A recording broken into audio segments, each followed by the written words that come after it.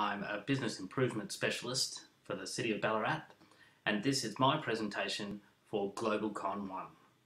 Collaboration, what a waste.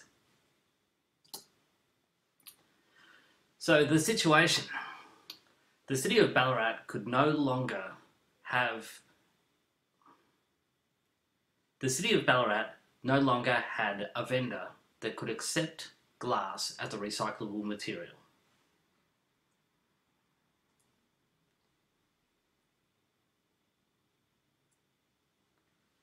So the problem,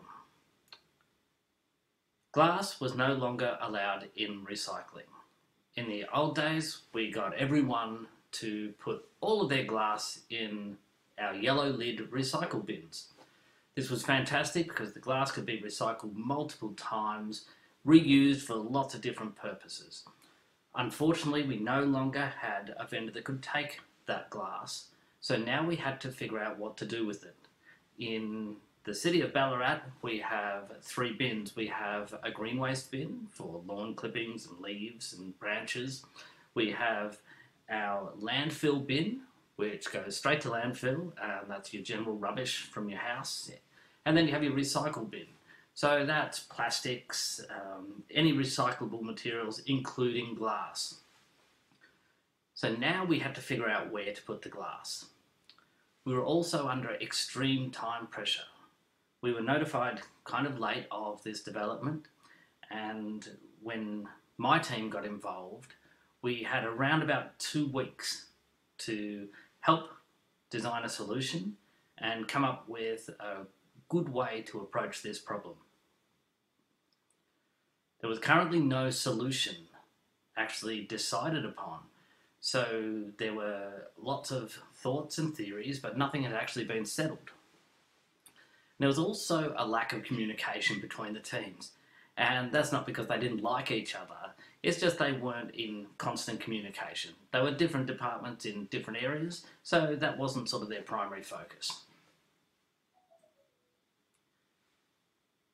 So normally in this instance, I would design a co-location effort. So things like a war room. You put a war room together and you get everyone together. You can have all of your information up on the wall so everyone can see it. You can have screens, you can have pictures, you can have flowcharts and metrics, and it's all there available. Everyone gets together and works on the problem. Unfortunately, we didn't have that ability. We were confined to our geographical locations, and they were. The customer service, business improvement and marketing and comms teams were all located in our town hall, and our depot staff and our curbside advisors were out at our depot, so you're looking right across the other side of town. So co-location was not an option, but sharing was essential. The proposal that was brought to me was 8 recycling advisors that would go and inspect bins. They would determine the level of contamination. They would record the contamination on notepads. They would then bring those back and an admin team would enter the data into a database. They would also have tags to go on bins to leave some education material for people for the future.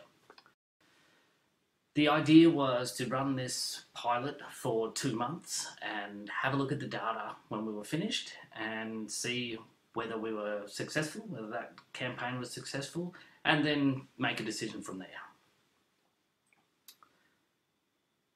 But continuous improvement is better than delayed perfection. I find this quote really resonates with me from a career in all different sort of things, from manufacturing to IT to telco, and now in local government. I find that just do something, do anything, just keep moving forward, and that momentum gets you moving. So that's what we did. We decided to get moving. So I put my Lean Six Sigma hat on and I said, well, what's the problem? And we ran through the who, what, when, where, why and how of the problem. we did root cause analysis, we did 5 whys techniques, we did process mapping after process mapping after process mapping, looking at lots of potential future states. We really wanted to make this thing work, but there were so many variables around the way the bins were picked up, when the trucks were going to run, and how our advisors would interact with the trucks. We didn't want to be too early or too late. We needed to understand what the makeup of the bins were. You can see a little picture there of a bin. We were trying to understand capacity. Does a bin full of plastic weigh the same as a bin full of glass? And so the solution that was presented, we were going to use Teams for collaboration. Now, the Teams and the Microsoft ecosystem has been rolling out in Ballarat for a little while, but it hasn't reached all of the edges. So probably around about half of the people that were involved in this campaign were not using Teams. Some of them were still using Skype for business, and some of them were not using Skype or any other kind of chat. It was all phone calls and emails. So this presented a little bit of a challenge or an opportunity to upskill and educate. We were going to use PowerApps for data capture. 12 months ago, I'd never heard of PowerApps. 6 months ago, I had only just built out-of-the-box apps. So it really was a bit of a Hail Mary, but the amazing community and a lot of Googling and late nights sort of got us across the line. SharePoint for data storage. At first, when I started using SharePoint lists, I thought, oh, this is great. It's kind of like an Excel spreadsheet. Understanding the true power of SharePoint is really key to how we achieved success in this area. We use Power BI for data visualization. Again, understanding the simplicity of the tool at first glance, and then just how beautiful this can be. It really wasn't apparent when we started on this journey, but now it would be my go-to tool. And we used PowerAutomate to glue it all together. There were lots of opportunities here to automate and inform and communicate. And so we really tried to leverage as many of them as possible. And we used just a web form for glass crates. it does come in play. So where do you put the glass? We designed a system called Pass on Glass. So this was the messaging from our social media campaigns, our print media campaigns, to our next door neighbour barbecue chats, having a beer with your mates kind of campaign. It was simple. The message was pass on glass. But where do you pass it to?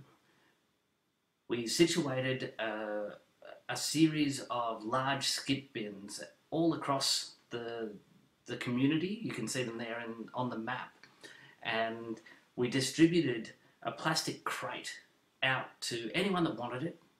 And that's where the web form came in.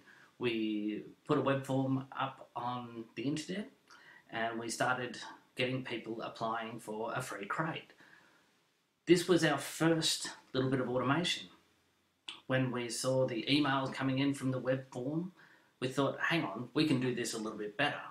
So using a little bit of PowerAutomate trickery, we were able to grab those form responses and pass them straight into a SharePoint list. We could then start to schedule all in one place our distribution, and we could send that to our distributors without having to go anywhere. We didn't have to email anyone. It was all set up, different views set up for different people. And we were getting everyone together. So we had a lot of stakeholders involved in this effort. It was a real collaborative effort. So we had Our marketing and communications team, they have their own graphic designers, they have social media gurus, they have all the people that make what we do look and sound amazing. We had our customer service people, the frontline people. So when we put this change in place, remembering this change is a gravitational shift. It's tectonic for people that have been putting glass in bins for 20 years, and that's been the message for 20 years, and now we have to say, hang on, we need to do something different. So the customer service people that answer the phone calls and answer the emails, they were going to have to stay right on the ball, right on message, right on target. Our depot and operations people, these are our truck drivers, our curbside advisors, the people out on the street looking and observing bins and behaviours. And then we had the business improvement team. That was us. We were there trying to help out, trying to build or develop or do whatever we could to ensure that this was a nice, smooth transition. So we used teams to collaborate. And I was a little unsure about the word collaborate until I started using Teams, and now I am sold. I am an advocate from start to finish. The very first thing I did was to start a chat and invite a whole lot of people. The manager of the customer service team dropped all of his people straight into the team. The depot staff, we dropped them straight into the team. Anyone that didn't have an email address, we organised with IT to get email addresses. So we started with a really simple who, what, when, where, why, how. And we just started. We just started talking. So I started typing in what's happening. What are we talking about? We're talking about recycling. When is it happening? Well, it's coming up, September. It's coming really fast. So what are we going to do about it? Well, we've got this plan. We've got this plan. Here's some pictures that we drew. We were keeping them all in one place so that everyone could see them. It was a single source of truth. We had a situation where there was one group of people were wondering whether Tetra Paks, so juice packs, were allowed to be recycled. It was great because I was able to @tag the depot manager and get a definitive answer in seconds. We could then take those definitive validated answers, move them into our FAQs. We can work our way through our FAQs, and that way the customer service team, when they get a question on the phone, they can go straight to this wiki and they know the answer. When our media people are looking to put together an advertising campaign and they want to know what pictures to put on the posters that are going out in the community, they can do it easily and make sure it's correct and on message every time. So that brings us to the curbside recycling app. Instead of going out with notepads and paper and catching the data and then bringing it back to the depot and having an admin team that will basically enter the data, we thought, can we catch it and enter it into a system of some description and then report on it all automatically? Well, we couldn't do it all, but we could design an app that our recycling advisors could go out with. They could have the right information. They could have an easy way of recording the information, and they could send that back without having someone having to type it in. And this was pretty revolutionary for the little town of Ballarat. As you can probably see, I'm not really a design person. I kind of went, hey, grey will do. Grey looks nice. I also had a bit of a stumbling block when it came to the little rubbish bin you can see there. My good friend Xavier Flanagan, he looked over my shoulder and he said, gee, that looks interesting. What colour's that bin? I said, well, it's red. And he said, no, it's not. I'm colourblind, Pete. I went, well, maybe we've got to think differently. So design became part of this. We went back into Teams and we did iterative app development. We had a conversation around these things. We had conversations around, what do you think looks better? What colour? Hang on, we've got graphic designers on hand. So they came to the rescue and made what I built actually look all right. And this was the app they went with. You'll notice, if I very quickly flick back a few slides, I had a slider and I thought I was being super, super tricky because I could put a slider in and fill up a bin. It didn't really work all that well though. On the first day that the curbside advisors went out,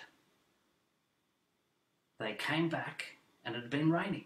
And I was sitting there with my laptop, all eager to hear what they thought and see how they went with the app.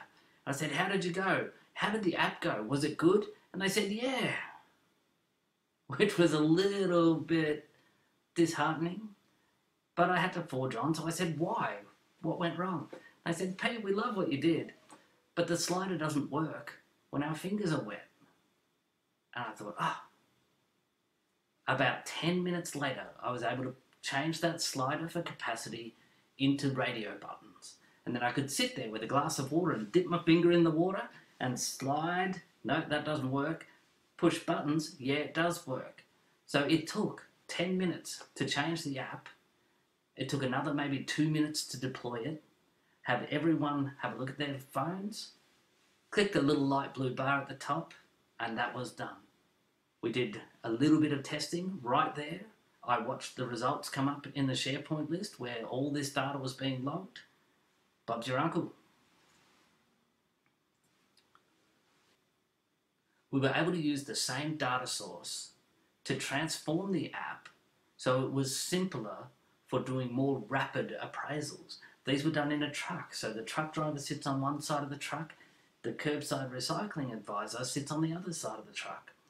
They have a little camera looking back into the truck, and so they were able to very, very quickly ascertain whether there was glass, bag materials, soft plastics or rubbish. Our 4 top big hitters, and they can just push one button. It takes about 13 seconds in between pickups, so they had to work fast. And then the hidden gems that came along. We were able to produce some really, really good data. So Power BI really came to shine when we were able to, in a matter of hours, build a dashboard that could show our management exactly how we were performing, what the trends were looking like, and whether we were going to be successful. Another hidden little gem was our ability to check and calibrate our assessors. We could see whether people were assessing at a more stringent level, so we could then calibrate their assessments. In the background, I embedded geotagging so that we could see across the city where we'd been and how we were faring, whether there were any hotspots in any certain areas.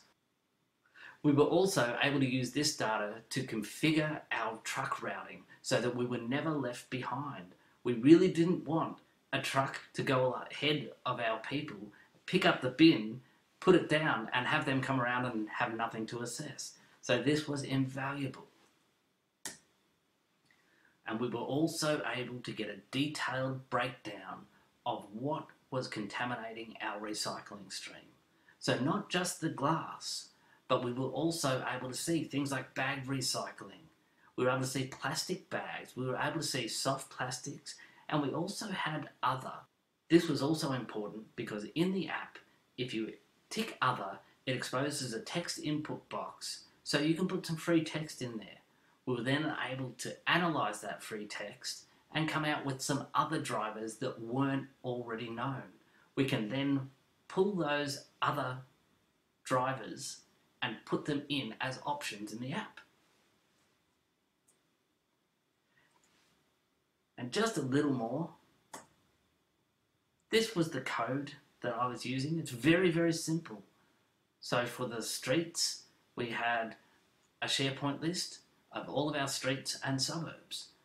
I was able to filter based on the suburb, so Addington there is the suburb, and Edmonton Road would be the road, and it would limit the selection of streets just to the suburb. You can see there that there is nothing available below the street number, and that was so someone would have to put a number in there.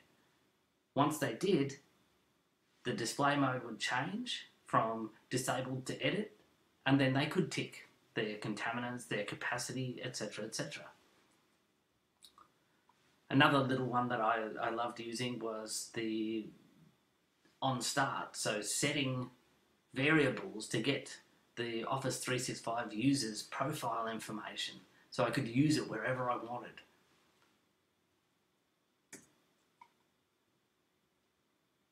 And this was an exercise in simplicity. How do you get the information that you want into your database in the simplest possible form? And I think we went pretty close. If we had a red or green button, maybe, but this worked really well. We were able to use a simple patch, and all it would send across to the SharePoint list was what sort of contaminant it was, so glass, bag materials, soft plastics or rubbish, the date, so the date stamp as it stood, the latitude and longitude. All I did was turn the visibility of the geotagging off, and the result, so we did more than 40,000 observations over 2 months. We had 14,000 instances of contamination. We only observed 504 instances of glass in bins. That results in less than 2%. This was successful beyond our wildest dreams. We could not ask for a better result. And this will now inform the way we move on to the other contaminants. We can use teams again. We can bring this team back instantly, and we can start our project on, say, bag recycling or soft plastics. We can use the power of collaboration and the power of the platform to start to really, really drive community benefit and realize real benefits. I'd like to thank you so much for listening to me. It's been a real pleasure to present in this format. I'd love to thank Collab 365 for GlobalCon 1. This is such an awesome event. You can find me anytime on LinkedIn. So there I am, Pete Donohue. Feel free to connect with me, chat with me, find me. I currently work for the city of Ballarat, so you can probably find me there as well if you ever make it to Ballarat. In the meantime, thank you very much for attending. Make sure you jump in and purchase an all-access pass, and hopefully we'll see you soon.